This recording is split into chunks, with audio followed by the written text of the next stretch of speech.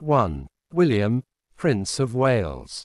Prince William is the elder son of King Charles III and Diana, Princess of Wales, and is now first in line to the throne.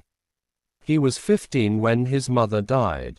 He went on to study at St. Andrews University, where he met his future wife, Kate Middleton. The couple was married in 2011. On his 21st birthday, he was appointed a Councillor of State, standing in for the Queen on official occasions. 2. Prince George of Wales. Prince George of Wales was born on the 22nd of July 2013 at St. Mary's Hospital in London. His father was present for the birth of his son, who weighed 8 pounds 6 ounces (3.8 kilograms). Prince George is second in line to the throne, after his father.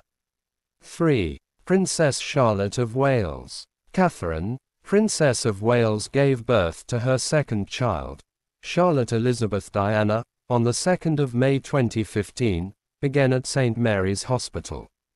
William was present for the birth of the 8 pounds 3 ounces, 3.7 kilograms baby.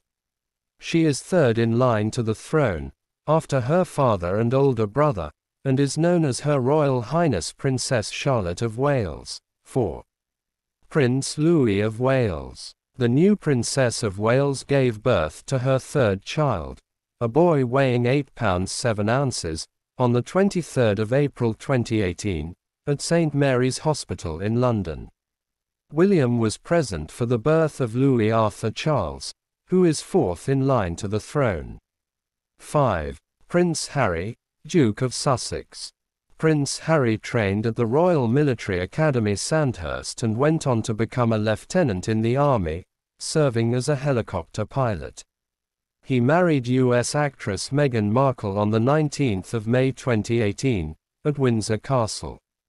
In January 2020, the royal couple said they would step back as senior royals and divide their time between the UK and North America.